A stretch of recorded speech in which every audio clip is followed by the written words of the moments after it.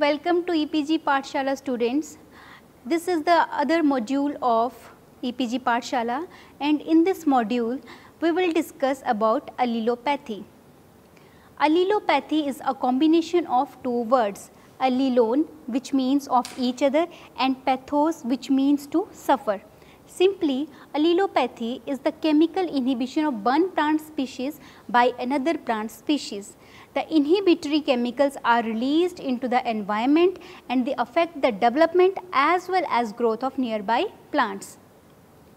As per International Allelopathy Society, allelopathy is a process that involves the release of secondary metabolites that are produced by plants, algae, bacteria and fungi. These substances, they influence the growth and development of agricultural and biological systems. The allelopathic substance was first detected in black walnut tree by Davis in 1928. Allelopathic chemicals, they can be present in the leaves, flowers, fruits, roots or stems and may be released from these parts of the plant. Allelochemicals, they are introduced into the environment via root exudation, foliar leaching, volatilization and residual decomposition. They can also be found in the surrounding soil.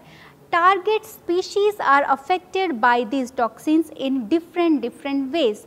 The toxic chemicals, they may reduce the plant growth by inhibiting the shoot or root growth, by blocking the nutrient uptake or by disturbing the naturally occurring symbiotic relationship, thereby destroying the plant's usable source of nutrient. Allelochemicals, they may be involved in plant-plant, plant herbivore or plant insect communication via these chemicals. Coming to the historical background of the allelopathy. The term allelopathy was first coined by Hans Molisch in 1937. The term is a relatively recent one, but the concept of allelopathy is too old. For over 2000 years, phenomena of allelopathy has been reported in the literature as plant interference. Initial observations of weed and crop allelopathy, they were made by Theophrastus in 300 BC and by Pliny II in 1st AD. Further in 1600s, many botanists, they reported the irregular growth of some plants in the presence of others, but no one found any experimental proof. In the 17th and 18th centuries, botanists, they relied strongly on a comparative approach and conducted some experiments on the plant growth and its relation to nutrition. Number of botanists, farmers, agronomists and gardeners conducted a series of experiments to describe allelopathic interactions among the plants. However, intense interest in the field of allelopathy was revived only in 20th century. Work of Schreiner and Reed in 1907 and 1908 and their co-workers, they revived the interest of many scientists in this field. Now coming to their classification part. Classification based on the fate of chemicals in the soil. First is true type, the release of toxic compounds into the environment in their original form in which they are produced. Second one is functional type, the release of a toxic chemical substance into the environment in modified form. Now, the question comes that how this modification occurs. The modification occurs due to the transformation by microorganisms. Coming to the next classification, that is based on the target or the recipient. Now, simple allelopathy or teletoxicity, when target plants are other than the donor plants. First is weed on crops. Now, when weeds like quackgrass, wild oat, Bermuda grass etc., they cause serious decrease in the yield of important edible as well as cash crops. Now, the decrease in the yield is mainly due to the release of root exudates, residue remains and some toxic allelopathic compounds. Second is weed on weed. When one weed inhibits the emergence of another weed, that is known as weed on weed interference. For example, logon grass, it interferes with the growth of button grass by releasing some inhibitory substances. Third is crop on weed interference. Some crops, they release the allelopathic chemicals which inhibit the growth of weeds. For example, oats, pea, they suppress the growth of lamb's quarter. Now, the allelopathic effects of weed and crops on another weed, they may be applied for the development of natural herbicides. That is, the phenomena of biopesticide comes into action here. Coming to the next point, that is autoallelopathy or autotoxicity. Now, when the target plants, they are similar to the donor plants, that phenomena is known as autoallelopathy. Let us take an example, that is the seed germination of horse nettle. Horse nettle, the scientific name is Solanum carolensis. It was inhibited by the presence of the other material that was extracted from the roots, stems and leaves of the same plant and was incorporated into the soil. Now, coming to the different types of allelopathic chemicals. First type of allelopathic chemicals are phenolic acids. These are the most common plants and they consist of a hydroxyl group, that is OH group, that is bonded directly to an aromatic hydrocarbon group. The phenolic compounds that exhibit the property of allelopathy, they are derived from coumarins, cinnamic and benzoic acids. The metabolic pathways that are responsible for the production of phenolic compounds in plants are shikimic acid and acetic acid pathways. They are included in the category of secondary metabolites that are concerned in plant allelopathy. The presence of phenolic allelochemicals has been observed both in natural as well as in man-made ecosystems. They cause various ecological and economic problems like replanting problems in orchards, reduction in crop yield and regeneration failure of natural forests. They exhibit diverse modes of action and they may be explored as lead compounds or components for the development of herbicides or pesticides. The major function of phenolic compounds in plants is to provide scent and color to flower for attracting the pollinators or to keep away herbivores or pathogens. The phenolic compounds like chlorogenic acid, protocatechuic acid, that is 3,4-dihydroxybenzoic acid, gallic acid, 3,4-dihydroxybenzaldehyde, para-hydroxybenzoic acid, caffeic acid and 3,5-dinitrobenzoic acid, isolated from different plants, they have shown inhibitory effects on other plant species, especially on weeds. Coming to the second class, that is organic acids. These are the compounds that possess acidic properties. The common examples of organic acids are carboxylic acid, tartaric acid and citric acid. These acids are reported for their allelopathic nature. Citric, malic, oxalic and tartaric acids, they have been extracted from the leaf aqueous extract. They were reported for the allelopathic activity against the lettuce seedling growth. Next class is of flavonoids. Flavonoids are categorized as secondary metabolites. They are biologically active, low molecular weight compounds and have more than 10,000 structural variants of flavonoids and have been reported till now. They possess various physical and biochemical properties and therefore, they show interaction with different targets in subcellular locations. This interaction elicits several activities in microbes, plants and animals. They are known to play crucial roles in the development of roots and shoots, transport of growth hormones like auxins and pollination. They are known to possess anti-cancer, antiviral, antibacterial and antifungal activities. In plants, the transport of flavonoids occur within and between the plant tissues and cells. Thereafter, they are released into the rhizosphere. In this rhizospheric region, they are involved in allelopathy or plant-plant interactions. However, the role of flavonoids is less characterized as compared to other secondary metabolites. The major flavonoids are camphophyrol, quercetin, macain, cholesterol, luteolin, etc. Now, methyl transferases and glycotransferase enzymes, they are responsible for the methylation and glycosylation of flavonoids. These modifications are responsible for the alteration of their reactivity, solubility and stability. In nature, flavonoids are present in the form of glycosides. Next class is alkaloids.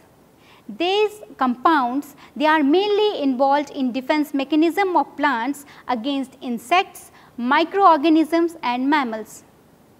However, few of them have also been recognized as allelopathic compounds. For example, paraxanthin, theobromine, mimosine, nufralotin, caffeine. They have been employed in pharmacy, food preparation and as poisons. Recent investigations, they suggest that plant produced alkaloids, they contribute to interfere with other plants and that primary allelopathic activity that may disrupt a biochemical pathway in plants which is analogous to one more usually associated with animals. Coming to the next class is terpenes. Greater part of essential oils is constituted by terpenes. Terpenes are categorized as monoterpenes with 10 carbon atoms and sesquiterpenes with 15 carbon atoms respectively. Essential oils, they can be extracted from leaves, roots, wood, bark, stem, flowers and fruits, etc. Examples are cinnols, alpha and beta pinene, camphene, dipentene, eucalyptol, thyme, terpineol, paracymene, serine, carbone, geraniol, limonene, etc. They inhibit the seed germination in plants and they may also cause morphological and physiological changes in plant seedlings. Next class is of amino acids. Certain amino acids like lysine, methionine and tryptophan produced by plants, they inhibit plant growth by inhibition of metabolic pathways inside the plants. Apart from their action against weeds, the amino acids, they have also been reported for their inhibitory effects against some fungi. Now, the release of allelochemicals in nature. Allelopathy is all about the production and the release of allelochemicals in nature. The release pathway varies for different species. First is exudation of volatile compounds and their deposition on the surface of leaves by rainfall. Exudation of volatile compounds from green parts of the plant. Dead decaying organic matter of plant residues, that is litter fall or dead roots, and root exudation. Now, coming to the root exudation property. Root exudates are the chemicals that are secreted by roots into the surrounding environment of soil, that is rhizosphere. Root exudates are the major repository of allelochemical input in the soil. Through the exudation, roots not only regulate microbial community, but also change the chemical as well as the physical properties of the soil for the regulation of the growth of neighboring plant species. Next is volatilization. Essential oils escape out through the aerial parts of the plant. There are two ways of recipient plant exposure to the essential oils. First, the recipient plant may be exposed to these oils directly through respiration or by a direct contact. Secondly, the essential oils get absorbed on soil particles and further plants absorb them from the soil solution. These are complex mixtures of hydrocarbons and their oxygenated compounds, and thus they impart characteristic odor or taste to the essential oils. Volatile oils, after their release, they exhibit high phytotoxicity towards a number of plants. Next is the release of allelochemicals via leachation. It is the movement of large quantities of plant metabolites from aerial parts of the plants by the action of rain, dew, mist or fog in the form of aqueous solutes. Now, leachation is an important mechanism of liberation of allelochemicals.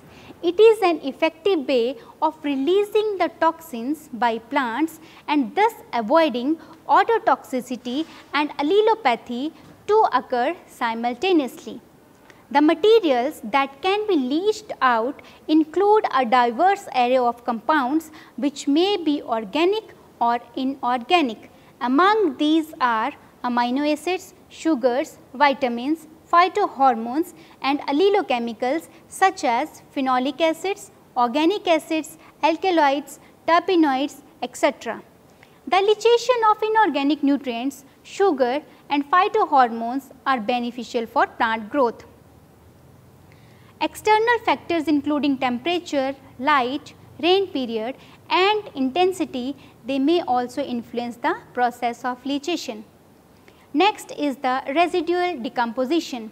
The old leaves, barks and branches of plants that have been turned into the litter or residue, they are also responsible for the release of allelopathic compounds. The leaves and other plant parts, they fall onto the ground and are decomposed by weathering or by soil microorganisms that release allelochemicals into the environment.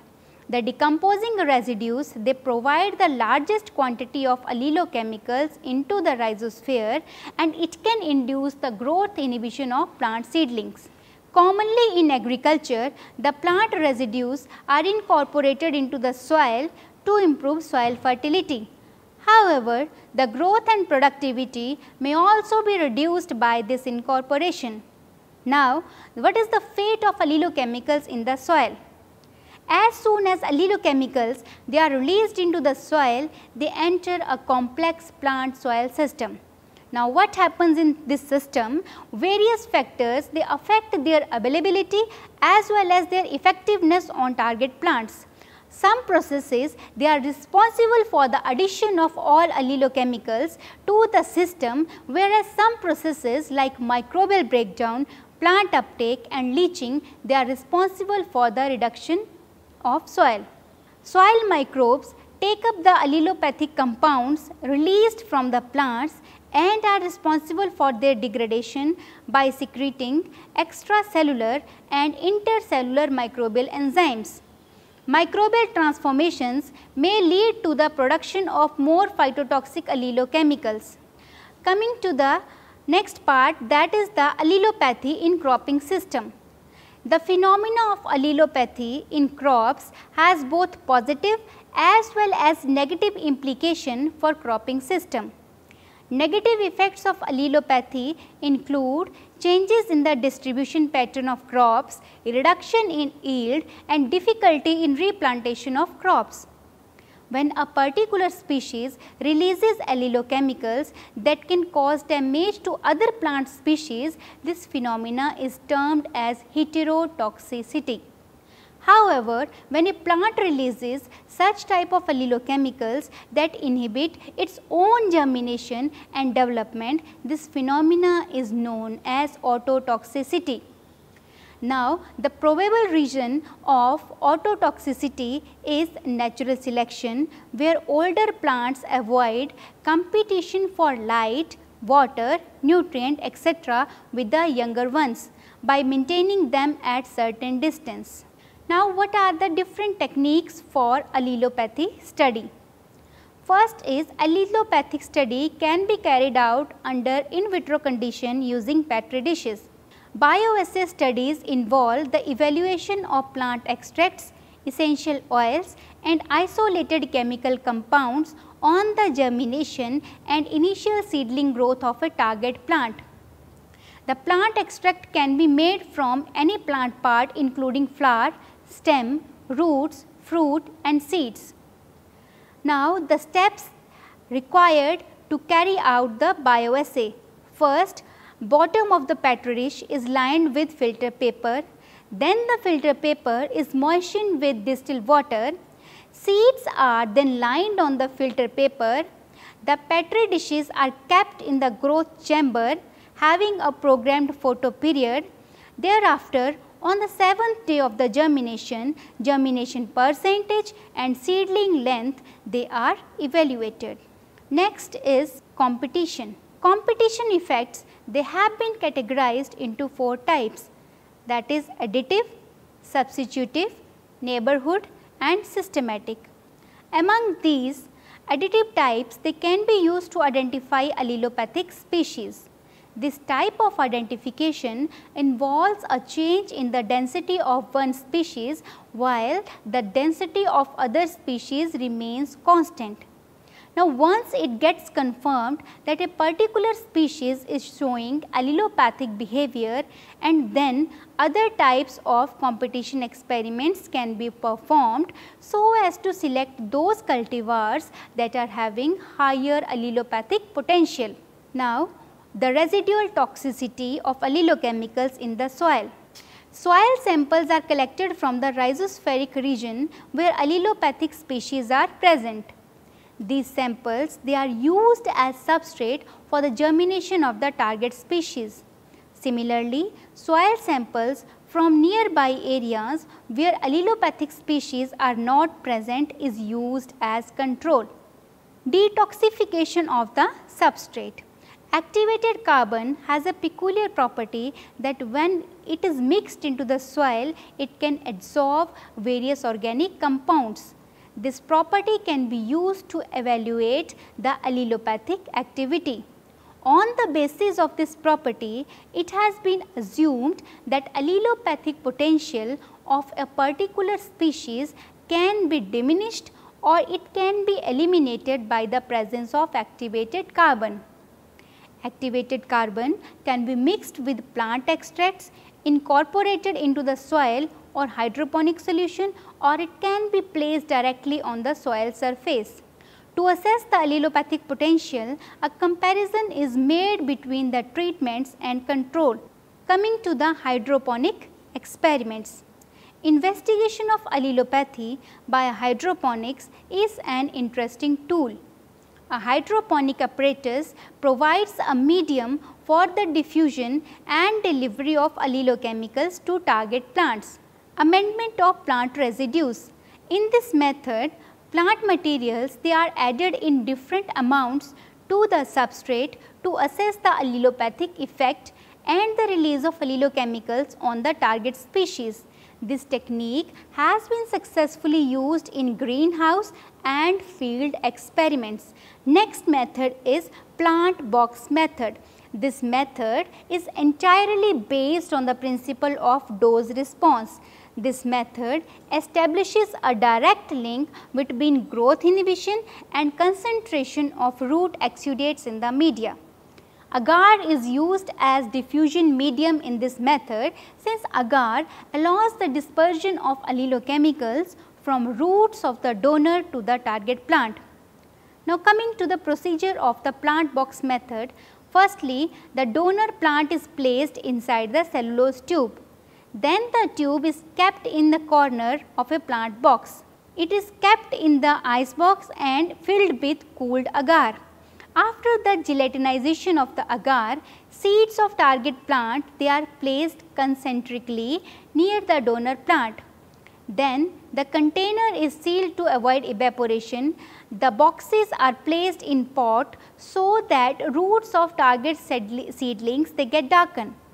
Then they are kept in a biological oxygen demand chamber and the control consists of a plant box without the donor plant. Coming to the mode of action of allelopathic chemicals.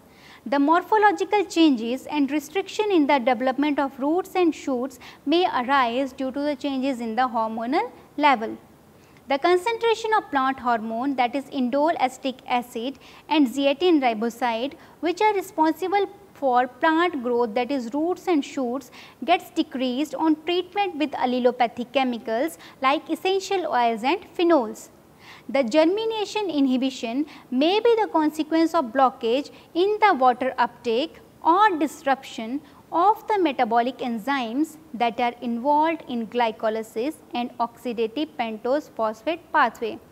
Now, it should be remembered that both glycolysis and oxidative pentose phosphate pathways, they are responsible for ATP production.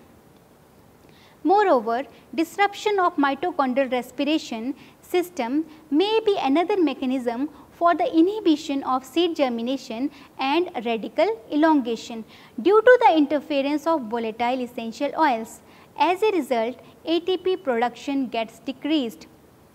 Allelopathic compounds, they are also known to inhibit the root growth by interfering with cell proliferation in the apical meristem cells of the roots and thereby restricting the mitotic activity of the cell. Now, what the allelopathic compounds do? They cause generation of reactive oxygen species like singlet oxygen, superoxide ions, hydroxyl, as well as hydroperoxyl radicals. These reactive oxygen species, they lead to the disruption of membrane permeability, which can cause damage to DNA, proteins, lipids and enhance the accumulation of lipid peroxide molecules. Now, the accumulation of lipid peroxide molecules is detected by a MDA content, that is malondialdehyde content method. So, students, in this module we discussed the different aspects of allelopathy. We learnt what is allelopathy, what are the different terms associated with allelopathy like autotoxicity, heterotoxicity and what is the mode of action of the allelochemicals. Thank you.